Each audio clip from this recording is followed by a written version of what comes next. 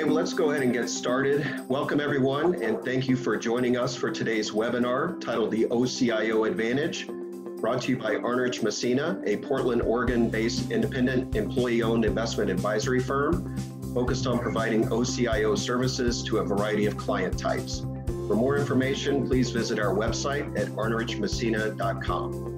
The purpose of today's webinar is to touch on the positive benefits of an OCIO structure and why a committee may wish to consider this type of approach. All attendees are muted with no camera. We can't hear you, but don't worry, there is a Q&A box at the bottom of your screen. Feel free to submit questions at any time, though we may not be able to get to them at the end of the presentation. We'll try to answer all of the questions, but if we run short on time, we'll capture any unanswered questions and do our best to get back to you individually. We'll also send out a recording of the presentation within a few days following the webinar for those who are unable to attend. Let me go ahead and introduce our speakers and agenda. Joining us as a guest speaker is Bill Thorndike. He is the chairman and president of Medford Fabrication, which is a Medford-based custom steel fabrication company that is family owned and been in operation for 76 years. He's also a committee member of Northwest Health Foundation. Chris will participate Bill will participate in a Q&A with Chris to discuss how an OCIO approach helps with the overall investment process at Northwest Health. My name is James Ellis. I'm a senior consultant and senior advisor with Arnrich Messina. I've been providing traditional consulting and OCIO services to a variety of institutional clientele. I have about 22 years of industry experience in working primarily with institutional clients, and I am a CFA charter holder. Chris Van Dyke is also joining me. He is a senior consultant and senior advisor with Arnrich Messina. He is also a principal of the firm. He also provides traditional consulting and OCIO services to a variety of institutional clientele and has about 20 years of experience in working with institutional clients. Chris is also a CFA charter holder, as well as a chartered alternative investment analyst as well. So let's dive right into it. As far as the agenda is concerned, what we want to do is discuss what is OCIO. Now, this is an acronym that stands for Outsourced Chief Investment Officer. It has a variety of different names, a variety of different definitions. At the outset, we just want to describe and define what we mean by OCIO. We also want to discuss why a committee might consider this type of approach. So why OCIO will be second. Lastly, Chris will interview Bill Thorndike and discuss the advantages of an OCIO model with the Northwest Health Foundation. So with that, let's go ahead and discuss what we mean by OCIO. You can see here in the table some differences between a traditional consulting approach, whereby a committee approves recommendations from a consultant, versus a discretionary portfolio management or OCIO approach, whereby the advisor makes decisions on behalf of the organization. So OCIO has various different definitions and various different terms, if you will. Again, OCIO, Outsourced Chief Investment Officer. This is also known as delegated consulting or discretionary consulting. And at its heart, it's a legal construct allowing a consultant to make adjustments to a portfolio without prior committee approval. This is typically done within predetermined asset class ranges that are determined by the committee or perhaps the board. Then the consultant will implement an asset allocation, both a target allocation or strategic, as well as tactical tilts, and implement manager changes, again, without prior committee approval. Another key distinguishing feature is typically the advisor for an OCIO or discretionary portfolio management type of construct makes trades on behalf of the organization. This is sometimes not the case with a traditional consulting approach. So again, at its heart, the consultant or advisor in this case with a discretionary portfolio management approach takes on fiduciary responsibility and makes changes to the portfolio without prior committee approval. So moving forward, why would somebody want to consider this type of approach? So some of the benefits of an OCIO approach are it allows the organization to manage their own affairs. deal with governance and organizational issues, as well as spend time doing fundraising, donor outreach, those things that really move the needle for the organization. It also allows the advisor to implement a process, and within that process, maintain a long-term time horizon. Typically, an endowment or foundation has a perpetual time horizon, and the portfolio should be managed in line with that time horizon. The advisor can then leverage their experience to maintain that time horizon, maintain that focus, and limit emotions as well by exercising patience, discipline, and staying the course. Also, an advisor can place certain triggers within the portfolio, such as rebalancing triggers, be it when there's a 20% decline in the in the S&P 500, for instance, 30% decline. Various different triggers can be implemented into the portfolio. And in so doing, it removes bias and emotion from managing the portfolio, and again, allows the portfolio to maintain that long-term horizon and ferret out the noise that perhaps the portfolio may undergo, like we did this past March of this year. So with regards to some of the benefits, this can have a dollar value type of return. Excuse me. This is a simple little analysis that we did with regards to rebalancing the portfolio in a discretionary type of construct. So what we have here is a total return of a hypothetical portfolio comprised of 70% stocks and 30% bonds. Without rebalancing, you can see that the portfolio returned roughly a decline of 8.2%. With rebalancing back to targets, the decline was a negative 7.3% for a gain of almost 1%. Now, the reason that we chose these particular rebalancing dates and time were that you can see here, I should point out the date that the rebalancing occurred was March 18th, 2020. It's down below in the footnote there. The reason we chose that date was this represented a 20% decline from the high that the S&P achieved in late February. So this was more or less just kind of a miscellaneous point in time. We certainly didn't catch the bottom, if you will, but nonetheless, this portfolio trigger, albeit the market did recover nicely off the March lows into April, but you can see again, the total return from January 31st to April 30th with this rebalancing that occurred on March 18th, produced a positive net return of 92 basis points. So again, this is just one of the benefits to having a discretionary type of approach is it can be additive from a dollar perspective. So moving forward, why choose OCIO now? Why would you consider switching now? Again, there are some behavioral aspects. It allows the advisor to implement patience and discipline. It relieves the committee of the burden of making difficult decisions in difficult market environments. It was very, it takes a lot of patience to rebalance, in a rapidly declining type of market environment like we experienced in March. We as advisors have a lot of experience in this area based on our long time horizon in doing this and managing client portfolios in a discretionary type of arrangement. So it allows the emotion to be removed from those types of decisions. The markets are also becoming increasingly complex. It allows the committee members to guide the organization, not necessarily become investment specialists focusing on the minutiae and details of each investment manager or why there's certain tilts in the portfolio. It removes these types of burdens from the committee and allows them to focus again on moving the needle, what moves the needle for the organization. So at its heart, OCIO is an extension of staff and allows the advisor to place trades on the committee's behalf as well, so it reduces administrative burden as well. So with that, let me go ahead and turn it over to Chris. He will begin the Q&A portion of the discussion with Bill. Chris, over to you. Very good. Well, thank you very much, James. Appreciate the time. Again, Chris Van Dyke, Senior Consultant Advisor with Arnrich.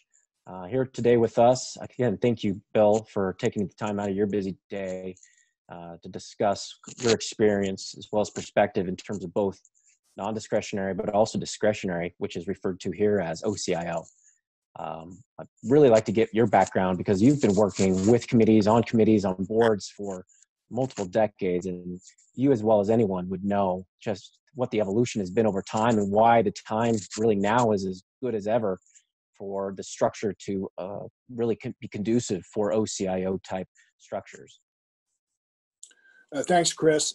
Yes, I've had the unique opportunity of serving on different foundation and nonprofit boards for 40 years now. Had the great opportunity as a young professional to do that.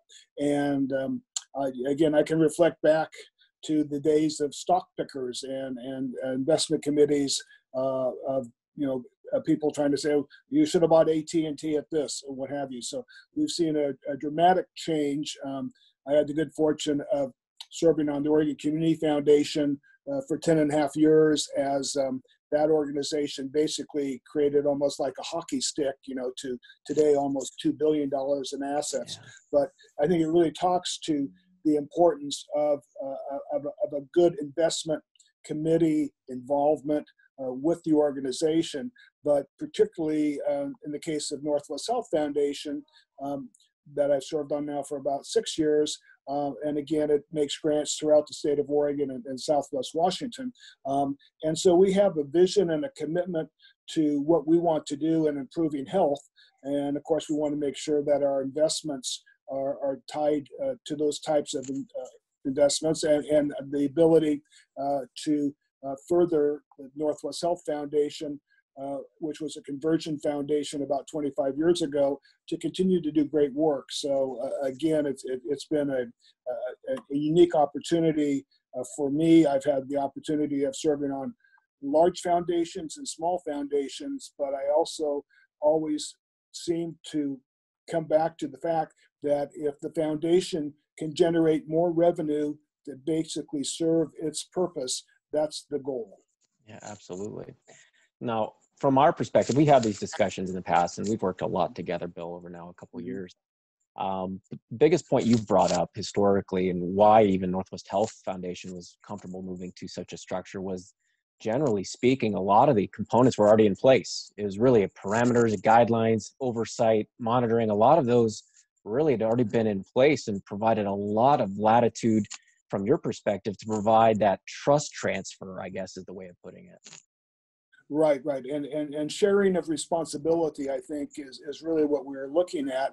And we as an organization had to take a look at just basically how we were doing business and how much it cost us to do business. And we've, again, split some duties. We now have a director of finance, where before we had a vice president, a CFO, who had responsibilities for the investments too. And again, that comes at a great cost in today's marketplace to find the type of person that you can hire and have that type of expertise, not only on your financial side, but on the investment side. So from our perspective, again, based on the relationship that we've developed with Arnich and Messina, we felt comfortable in extending, if you want to say it, this responsibility or this connection between you as our CIO and being able to, again, help you be a better partner with our director of finance. And again, so I think, again, it just gets down to the bottom line that you're dealing with this every single day. Nice thing is you have other clients similar to us, so that hopefully we can share in some of the good decision making that you're doing for other foundations going forward. So for a modest sized foundation, we're about $50 to $60 million foundation. You can see where if we can shave a point or half a point off of our administrative costs, that really makes a difference in our ability to make the $2 to $2.5 million grants that really make a difference in Oregon and Southwest Washington. Absolutely.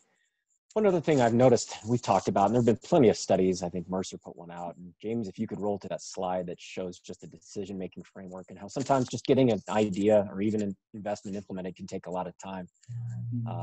You had actually brought this up at our earlier discussions, Bill. I'm not going to read over each one of these, but it's a laborious process to get from an idea that's been identified all the way till implementation.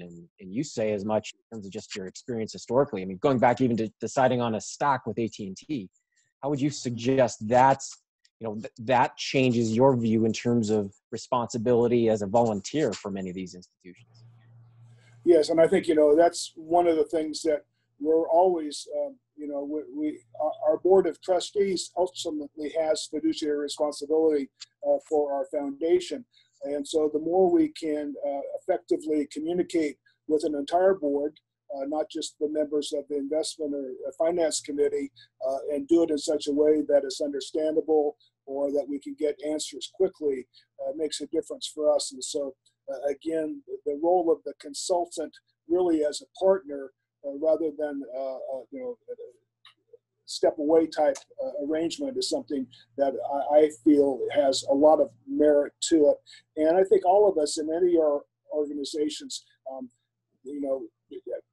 we're outsourcing so many other things now, whether it's our human resources, whether it's our decisions on insurance brokers and stuff, such have you, that it's really changed. But again, I also feel comfortable that in dealing with you, Chris, and with Arnich Messina, that I know that you have high standards, you have high responsibilities, you have it based on, the accomplishments that all of you have and your ability to put some additional letters after the back of your name. That again brings some comfort level to us and when we go through our work with our CPAs and our audits and stuff. So, no, I just think again it certainly played out this year. For an organization like us, we're trying to protect the corpus of the foundation, and again, the work that we've done in repositioning the overall allocation of the assets, how we're moving towards that, how we're trying to reduce risk, but also make that return that will allow us to be able to continue to do our good work into the future, I think is something that I feel very comfortable with. No, I appreciate the kind words. And yeah, James and I worked pretty hard for those letters behind our names, so I can't deny that. But the one thing I do want to touch on with you is that's another aspect that investments, I mean, you mentioned that even in our meeting yesterday in terms of the investment committee, that performance is really what we're going to be measured upon, but there's so many other ancillary benefits, including operational, trading and execution, audit, finance, what have you. So there's a lot of what James mentioned, which is an extension of staff, which from an investment committee may or may not go noticed or very well may go unnoticed, but it's very important nonetheless. One thing from you, Bill, generally speaking, when you've seen other non-discretionary clients versus, maybe the more delegated authority, do you feel as though there's more time for education, strategic initiatives, really taking an eye on the longer term? I've seen that with other committees where we spend a lot more time on larger picture items and providing a lot more clarity around board direction and long-term objectives as opposed to the minutia of day-to-day management. No, I think you bring up a good point, particularly since, we're entrusted with a entity or some assets during our time on the board, which again comes and goes. And so the ability to be, involved and to talk about the big picture. I think we can all remember the time not too many years ago where the investment committees were basically subject to the dog and pony show of every manager out there that was in their deal. They would fly in, they would do their dog and pony show for 20 minutes or 30 minutes and then move on.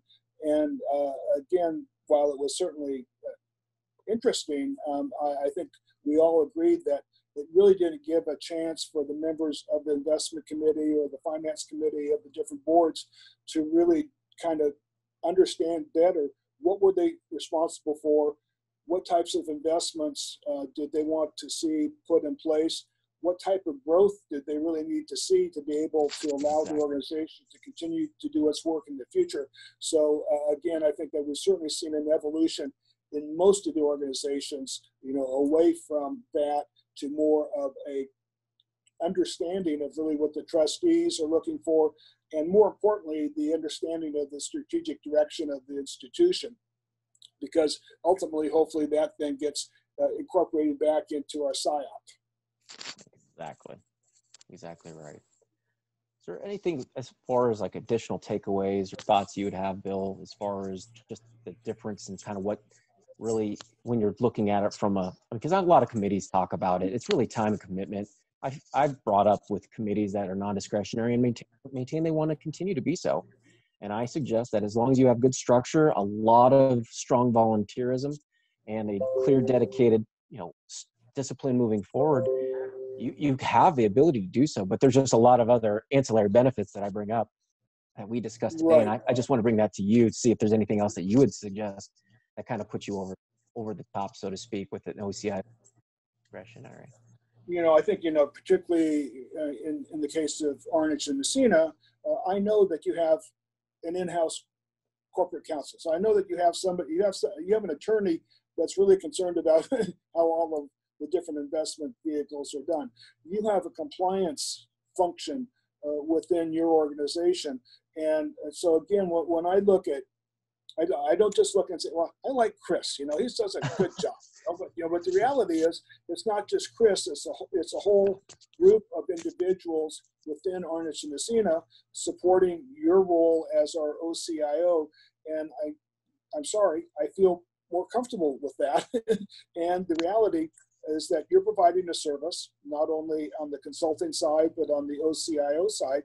And again, if we ever get to a point where we're disappointed or whatever, it's like you say, we can move on. I mean, it's a professional relationship that we have with you and with your organization. And it's predicated on us getting the quality of service that we need. If you're not meeting our expectations, just as the managers that you go out and recruit and put into our portfolios, if they don't perform, you move on. And so again, I think the interesting thing here is that it's, if anything, maybe it's a little cleaner, so that if ever we get to that point, it's easier for us to say, Chris, it isn't working for us. I'm glad you have another stable of clients that is working for them. Whereas I think, again, for an any organization like ourselves, trying to make that hard decision of, letting an individual go who's on staff versus the professionalism that we see in whether it's our attorneys or our CPAs or whatever.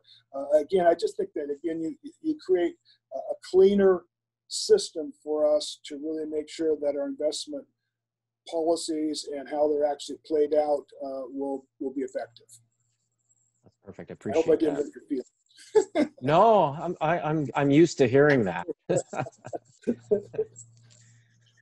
James, I want to see if there's any questions that have come up. I want to be very cognizant of Bill's time. He's been more than generous with it. Absolutely. Let me take a look here. If anybody has a question, feel free to use the Q&A box at the bottom of the screen, and we will get an answer for you here. Taking a look here, a question for Bill. How did the OCIO model help during the recent turbulent market environment?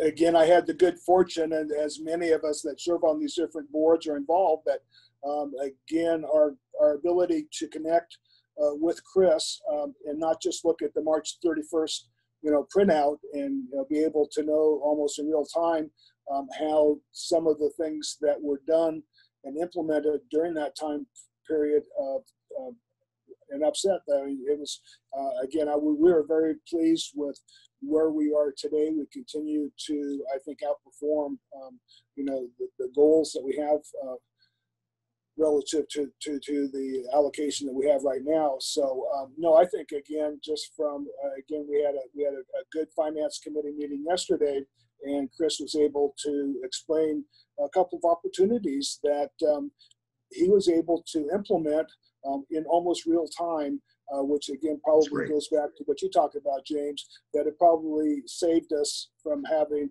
a further loss of 1 or 2%. Great.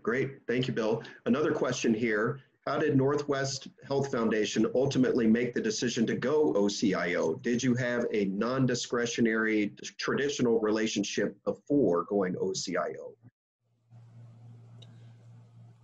So again, prior to this, we had a full-time CFO. We had, again, the more traditional model working with our consultant. We had completed almost a year and a half of a switch from a prior consultant. And so we had that under our belt. And when we were dealing with the reality of how we could be more effective going forward, and we needed to make some major adjustments in how we do business, it just seemed like a very logical opportunity for us to review the OCIO opportunity as being the next logical step for our finance director and our investment committee, finance committee to go forward. So it was just one of those, I think, by luck, the opportunity really presented itself based on some strategic redirection that we made at the foundation to really say, well, what else could we do instead of having all of those different things coming in and to the desk of our CFO. Okay, thank you again, Bill. One other question: how do you gauge the effectiveness of the OCIO relationship in terms of benchmarks for success?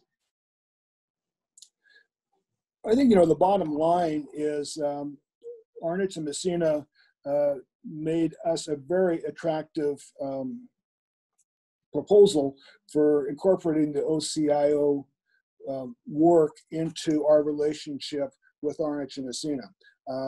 Again, we quite honestly, the value in comparison to the additional cost for us to Arnott and Messina was negligible, and if anything, it's a hell of a deal. So again, if anything, we were very pleased. We hope that you haven't miscalculated the amount of time and effort that you have to put in place to do that. But I think, again, you have enough clients similar to us who want to use an OCIO approach that in essence we can spread the cost of the time that Chris or that you're doing, James, across your client base, and so we don't have to pick up that time that normally we would have with if we had a person on staff. Sure, gotcha.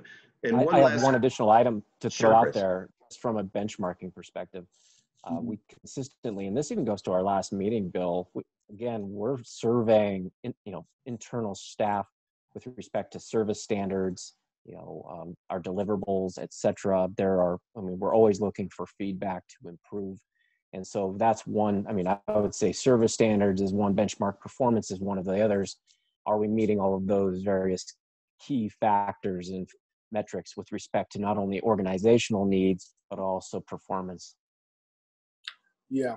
And I think, as I mentioned to Chris and James in the past, that from some of my prior service on some larger foundations, I still get access to Fundfire every day. So I kind of, I'm not an investment professional, but it's interesting just looking at some of the different articles and what's happening in the financial services industry.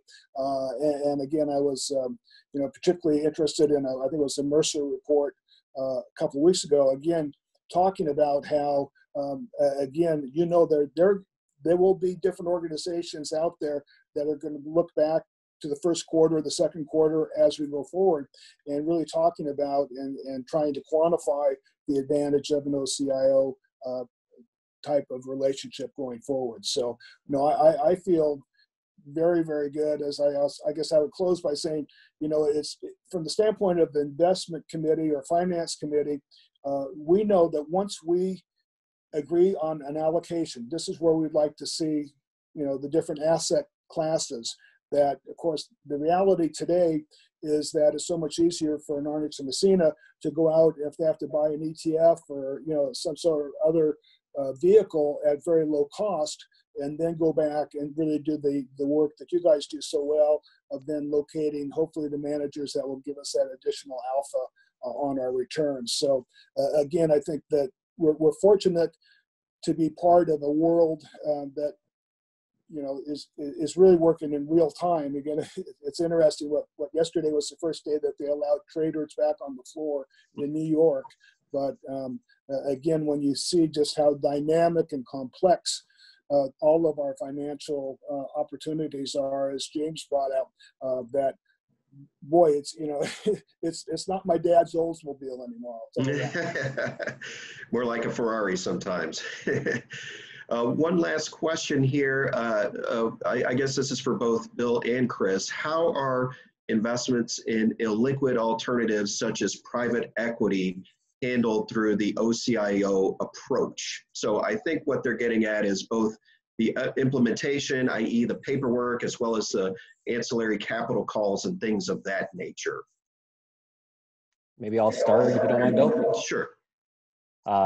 Biggest way from our perspective is the daily capital, commitments in terms of contributions, distributions, even in-kind distributions of stock. We handle that, and we'll have standing instructions that give you a sense as to policy around that, meaning we're not going to hold a single security past that distribution date. We're going to liquidate it right away because we don't have an opinion on those securities. So we're going to liquidate it unless we have some other guidance from that perspective.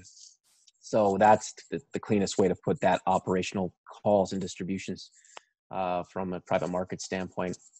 We do have two different ways we do handle private markets investments. We have had limited power of attorney, I should say, in certain instances with clients where we're signing on their behalf. Mm-hmm.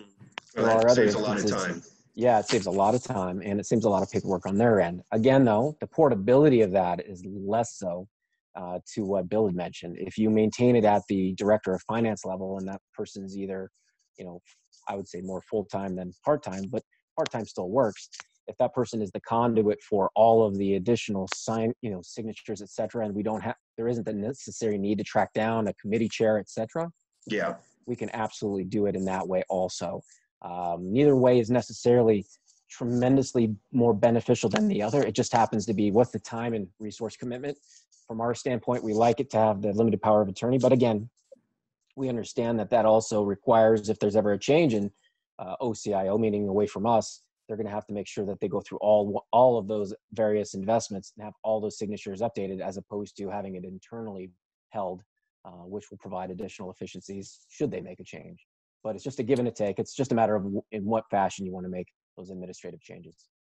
Yeah, well, and of course, at Northwest Health Foundation, we have made some changes. And so needless to say, a lot of time of, taking a picture of my passport, my driver's license, good old DocuSign and everything else. Utility bills. And I really feel it goes back to, again, the role of compliance and knowing that, we're crossing those T's, we're dotting those I's. And of course, it is interesting how some of these things get lax over time if you don't have that type of compliance oversight. So again, I certainly didn't mind going through all of that. I think, again, the other, big change that I've seen compared to, the original role of consultants, again, a stockbroker who's changed their name a bit and, put out a different shingle, again, is the fact that we probably, most organizations are going to need some level of non-traditional investments in their portfolio, particularly to guard against a major downside. And so, again, I think, the reality is for us, we have to work with a consultant and an OCIO who really is working with a team of people that are really policing and understanding, particularly the alternative investment world and how it's working, how it's changing, what is its role going forward, where are the opportunities, and again, that's the type of feedback that we got not only from a discretionary consulting role, but I think this is going to be amplified by Chris working on our behalf to make sure that we're aware of some of these opportunities, of which we spoke of one yesterday that was very opportunistic for our organization, and the fact that you guys were made aware of it and be able to implement it as quickly as possible in the alternative investment world, which is sometimes, again, can be a long haul to get your money out. No doubt. Well, good. Well, that is the end of our questions, and we are at time. So if we didn't get to your question, we'll get back to you individually. If you have follow-up questions, feel free to reach out to Chris or myself. There will be a recording going out to all invitees over the next few days. We're also circulating around a survey.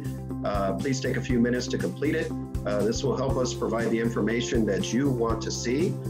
Thank you all for joining us today. Stay safe and feel free to review our website for other interesting blog posts, webinars, and podcasts. And please, again, reach out to Chris or myself for further discussion. So that concludes today's webinar. Thank you, Bill, for your participation. And thank you all for joining us. Take care. Goodbye. Bye.